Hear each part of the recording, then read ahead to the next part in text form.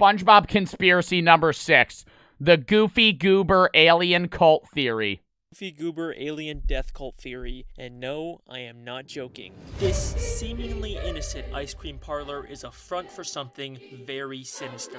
The beloved SpongeBob movie actually has a much darker and tragic meaning to it. I am being 100% serious when I tell you that I think this is my best, most convincing theory yet. And if you thought my evolution— This looks like the hardest thing to convince out of anything. An alien death cult. Goofy Goobers is an old-fashioned ice cream parlor that first appeared in the SpongeBob movie. It's the very definition of a fun, innocent place for children. So, how on earth did I come to the conclusion that it's actually an alien death cult? I wonder the same thing. What even is an alien death cult? Usually, I also it's a wonder the religious same group thing. that wants you to believe that one day aliens will come to Earth and take the members of the cult to a better place. In the more recent seasons of SpongeBob, they've started referencing Goofy Goobers again. In fact, there's even an episode called The Goofy Newbie where Patrick gets a job there. And it's— They still make SpongeBob episodes? I first realized there was something more going on here. The story of our ice cream begins with our founder, Reginald Goober, who for some unexplained reason was nicknamed Goofy. In 1842, he headed west in a covered ice cream wagon. He served his warm ice cream on rocks and sticks. From those humble beginnings, Goofy Goober has grown into a multi-billion-dollar business. Multi-billion-dollar?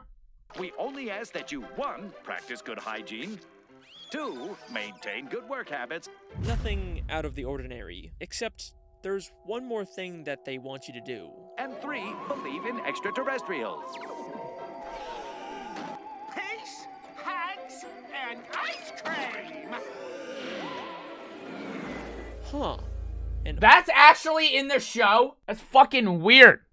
Bro, that's not— you don't even need to explain this. It's just already explained now. It's in the training video. there's no way Goofy Goobers is actually a cult, right? But then I started to rewatch every appearance of Goofy Goobers, and things took on a whole new meaning. One of the most basic ideas of a cult is that they strip you of your individuality and make you change your entire identity to be about the cult. And that's exactly what Goofy Goobers does. Everyone there wears Goofy Goober uniforms just like a cult. I mean, what other restaurant has not just employees, but customers that always dress up in a specific— Chuck E. Cheese. No. Chuck E. Cheese, only the employees dress like fucking weirdos. I'm a Goofy Goober, you're a Goofy Goober, we're all Goofy Goobers. It is literally just a song— Bro, it's like an innocent song that he's— You're a Goofy Goober. I'm a Goofy Goober. Do you see how terrifying that is? There's a scene where SpongeBob and Patrick have to try their best to not sing along to the theme song, and it literally causes them intense pain to not sing along. Don't sing along, Patrick! I remember this because I saw this fucking movie. It's as if they've been brainwashed and physically can't stop themselves from singing it. And you can't even just chalk this up to SpongeBob and Patrick being weirdos. 2 other fish can't stop themselves from singing along, even though it means they'll get beat up for it. Goofy, Goofy, Goober, Goobers, yeah! Disney's a cult. Disney's a cult. Oh my god. Disney adults are brainwashed and a part of a cult. The Disney sniffer, Mickey Mouse, he smells the underwear of the employees. It's a fact. It's a fact. It's a fact. Should I make my own conspiracy theory video about that? Patrick, you've been wearing the same Goofy Goober peanut party underpants for 3 years straight! 3 years? Dude, I missed so much shit when I watched this movie. Somebody just said Disney is homophobic, so it can't be a cult. Are you fucking stupid? Even a Goofy Goober token that reads, "In Goofy we trust," replacing the word God with Goofy. Things are looking awfully culty, aren't they? In the new SpongeBob spin-off, The Patrick Star Show, we see a Goofy Goober employee. No one told— What? There's a show? A major part of how cults get so successful is by getting their followers to give them money. Now, obviously, Goofy Goobers charges people for ice cream, but they actually convince their followers to trade their money for a made-up Goofy Goober currency. I don't know what Plankton's paying you, but if you let us go, I can make it worth your while. Why would you give money? Dude, that's the dumbest shit in the world. You can buy the ice cream with $5, or You can give us $5 and not buy the ice cream, and we'll give you Goober Bucks, which you can later spend on ice cream. What the fuck? There's a part in the SpongeBob movie where SpongeBob and Patrick go to Goofy Goober's and eat tons of ice cream all night to the point where they become completely drunk off of it. It's a really funny scene, but it begs the question, why does the ice cream get them drunk? Maybe that's just how ice cream works in the SpongeBob universe, and it's the show's way of making a family-friendly alcohol reference. It's alcoholic ice cream. But we've seen other instances where characters eat tons of ice cream and Jesus! doesn't have this effect on them. Alright, well, maybe this was just a one-time gag for the movie, and it's not a consistent part of the continuity. But in the Season 11 episode, Call the Cops, we get this scene.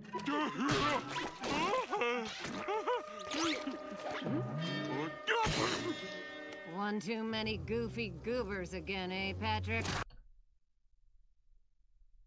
That just probably means there's alcohol in the fucking ice cream. I don't think that means that they're, like, putting any brainwashing shit in there. The case with Goofy Goobers, they'd probably want to make sure everyone there eats as much ice cream as possible, and the Goofy Goober building is actually cleverly designed in a way to ensure that this happens. There are no windows in the entire building, so you can't tell whether it's day or night. And the Goofy Goober clock... That's casinos. Wow, That shit looks good as fuck. I'm not... Dude, I don't give a fuck if that's cartoon ice cream. Oh, that looks good. Security, we have a sample mooch at the counter. But there's something oddly familiar about this employee. Hang on a second. Isn't that Patrick's sister? Hold up. This kid looks strung the fuck out. And no, that is not Patrick's sister. Are you on fucking crack? Familiar about this Are you on employee. fucking... Hang on a second. Isn't that Patrick? Her head's fucking square. How the fuck would she... Or not square. Yeah, I mean, it's kind of a square. Her head's fucking triangle. What the fuck? She's even credited as Squidina and has the same voice actor. Why would the creators go out of their way to specifically credit her as Squidina, unlike the other random employees who are just credited as employee? Feels like they're this is making sense. This is actually making sense, though. Peace, hugs, and ice cream! SpongeBob not getting promoted to manager of the new Krusty Krab, a job that Why would you put... That doesn't make any sense. I remember not watching this getting promoted to shit and thinking it was the stupidest thing in the world. That would be like having a McDonald's here and then just opening another McDonald's literally 5 feet to the right. Grand opening! Another McDonald's that's literally a walkable distance away. He is touching the ground, standing straight up. That is impossible. I think there's actually a lot more going on here than it seems. This was such a good movie. I forgot about SpongeBob. This place is actually a former Goofy Goobers establishment that was abandoned. I mean, they literally have the Goofy Goober theme song on hand. SpongeBob, it's the Goofy Goober theme song. And they claim that no kids are allowed here, yet we see some old kid-sized handprints in the bathroom. If this really is a former Goofy Goobers, then these guys would probably know the truth about the cult, which would explain why they're so against having anyone who's not manly in the bar. It's not because they hate kids. They used to be in the cult. It's because they're trying to keep out a dangerous cult. This scene made me cry. Are you fucking kidding me? You cried at this SpongeBob scene. We get to the climactic finale of the movie. SpongeBob returns to the Krusty Krab, now a changed man. He has to battle Plankton and his army of mind-controlled slaves, and this is how the final confrontation plays out. And if I've learned anything during that time, it's that you are who you are. So yeah, I'm a kid, and I'm also a goofball, and a wingnut, and a knucklehead McSpazatron! Knucklehead McSpazatron. What the fuck? But most of all, I'm... Hey, settle down. Take it easy. What the scallop? I'm a Goofy Goober! I'm a Goofy Goober. Oh, so actually the movie ended terribly because now he's a part of the cult. But in reality, this is the moment that he has gone past the point of no return and becomes a Goofy Goober. Now, this is normally when I pretend like the video was over and then surprise you with a last-minute twist, but I don't need to pretend this time. If you think this entire video has been insane rambling and none of this could possibly be intentional, well then just for you, I have saved my best piece of evidence for last. Are you ready? While SpongeBob sings the Goofy Goober song, we cut to him standing on the world and getting abducted by a UFO. And even the UFO's lights make a pattern of red, yellow, red, which is eerily similar to the Goofy Goober UFO that has 2 red cherries with a yellow banana in the middle. And that is the Goofy Goober alien death cult theory. I give up. I give up. Why your childhood is ruined. What a fucking rip. What a rip, dude. Well, wouldn't that be like a legitimate religion then instead of a cult if it's right? Have we seen this one? I don't know. I gotta piss first. Hold up. So I showed a bit of this conspiracy guy's reaction in my last video, and apparently he didn't like that, so now he's claiming that I'm part of some giant Illuminati conspiracy. Somebody looks like they're a puppet for the Illuminati. He's making SpongeBob conspiracy theories, and now you're claiming that he's a part of the Illuminati. Yes, you, sir, have been inserting secret messages into your videos. But in the first SpongeBob movie, he's replaced by a completely different King Neptune who has a completely different daughter named Mindy. These guys don't look or sound at all the same, so how can they both exist in this universe? It's widely believed that the SpongeBob movie takes place in the future after the events of the show. So widely believed that I got hundreds of comments about it in my Mrs. Puff theory. Yep, I know guys, I heard what you said. The creator of SpongeBob, Steven Hillenburg, said he wanted to end the series with the movie, and it being canonically at the end of the SpongeBob timeline would explain why we never see the Krusty Krab 2, or any of the other characters from the movie in the later SpongeBob episodes. Oh, because the show didn't end, but it was supposed to. Or is that when he left? And we do actually briefly see Neptune's daughter Mindy show up later in the show in SpongeBob's Big Birthday Blowout. There is no way she'd be there unless the show took place after the events of the movie. I think what's actually going on here with Neptune is something much more interesting, and it ties directly in with the television theory. I think the real reason why Neptune looks so different in the movie is because the filmmakers couldn't get the real King Neptune, the literal god of the sea, to show up for a movie. So they hired an actor to pretend to be the king. And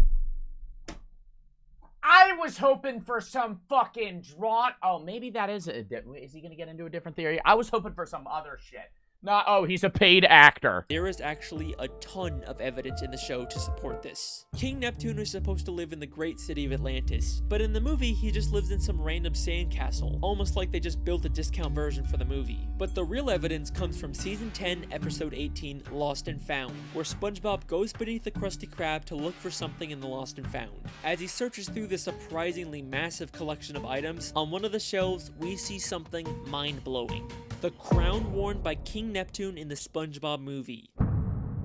Why would it be there? Because he's a paid actor! Oh my god. In the third SpongeBob movie, Sponge on the Run, the King of the Sea... Wasn't this a shit movie? I didn't watch this. I feel like no one watched this fucking movie, but it's still, like, in the lore. Yet again replaced by a new character, King Poseidon, the Greek god of the ocean. He actually does live in the city of Atlantis, except instead of the ancient royal architecture, it's a giant casino designed to make money. It'd be easy to say that these are just two separate kings that rule different areas of the sea, but they both claim to be the ruler of the 7 seas. So how can two different characters both be the king of the same 7 seas? The answer to that question actually has to do with a place called Camp Coral. I just hate the animation of that. It looks fucking weird. The flashbacks of a young... What the fuck? Why does it matter? I remember stressing out watching the SpongeBob show that Plankton would get the formula. If Plankton got the Krabby Patty formula, nothing's changing, right? It's still the Krabby Patty. Nothing's changing. So why does it matter? Mr. Krabs goes bankrupt. So the whole premise of the show is that we don't want Mr. Krabs to not be fucking rich. Well, this proves that Camp Coral and the movie that sets it up are in an alternate timeline. The events that have taken place in the show are not the same events in this movie. The continuity errors like Sandy and SpongeBob meeting, or Poseidon... How is it in an alternate timeline? What the fuck? The sea instead of Neptune can be explained by this shift in the timeline. So there you go, King Poseidon and King Neptune are from completely separate timelines. That's why we never see any reference to King Poseidon in the show. And that is the Neptune theory. Huh, I mean that wasn't so hard. I guess I'm done here. Neptune stirred up quite a gale tonight. He must be mad about something. That's silly. Everyone knows Poseidon is ruler of the undersea. Episode 19, Spongehenge, shows two fish arguing over whether Neptune or Poseidon is the real ruler of the sea. I got a post, it's like I do. The creators are directly telling I'll us post that right both now. of these characters somehow exist in the same timeline, and it's our job to figure out how the puzzle pieces fit together. So, let's take a look. Despite both of these characters having similar appearances and personalities, there is one very important difference. Yeah, one of between them's them. 3D Poseidon and one of them's doesn't 2D. have powers. We've seen many times that King Neptune has magical abilities that he can use at any time, even without his trident. But in the entire third SpongeBob movie, we never see Poseidon use any powers or magical abilities, except for lighting up his trident, but all he has to do for that is just flip a switch. And we know from the episode Trident Trouble that you don't even need to be a god to use the trident. And at the end of the third movie, So he's just rich. we find out Poseidon is actually in terrible shape. If you remember at the end of the episode Neptune's Spatula, Neptune briefly turned SpongeBob into a god, and we can see that having god powers gives you a perfect body. So why is Poseidon in such terrible shape? Because he's just a rich guy. Because he doesn't actually Jeff Bezos? have powers. Only Neptune does. Even Neptune's wife, Queen Amphitrite, has to use technology to zap someone, unlike Neptune, who only has to use his finger in the exact same episode. He is clearly the only one with powers. Bro really just said that the daughter of Neptune is bad. She's a fish. No, but like on God though, like dude, if she wasn't a fish, I'd hit her up. Home to a When you think about it, you could slaughter the Atlanteans. Their fucking brain is covered by glass. when his wife turns it off. Oh, Neptune, surely this isn't the behavior. No, she's bad though, chat. Oh, she's bad though. He betrayed the Atlanteans and used their own weapons against them to conquer their home and turn it into a casino city. That's why Poseidon City is called the Tut Casino? That's not an Atlantic city. Lost City, even though it's not lost. It's referencing the Atlantean city that was conquered by Poseidon. And the reason why the Atlanteans gave god powers to some random abandoned baby To in the get main it back! timeline was so that Neptune could take the throne from Poseidon and prevent him from conquering the alien city. And the reason why the Atlantean city mysteriously disappeared was because they hid it so no one could ever try and conquer them again. And that is the Neptune theory. I am done. Wow! What do you think he's going to do after he runs out of SpongeBob conspiracy theories? He's probably going to go to another show. That's what I would do if I was him. Another popular show. All right. The Vanishing Flight. Oh, fuck. It already started.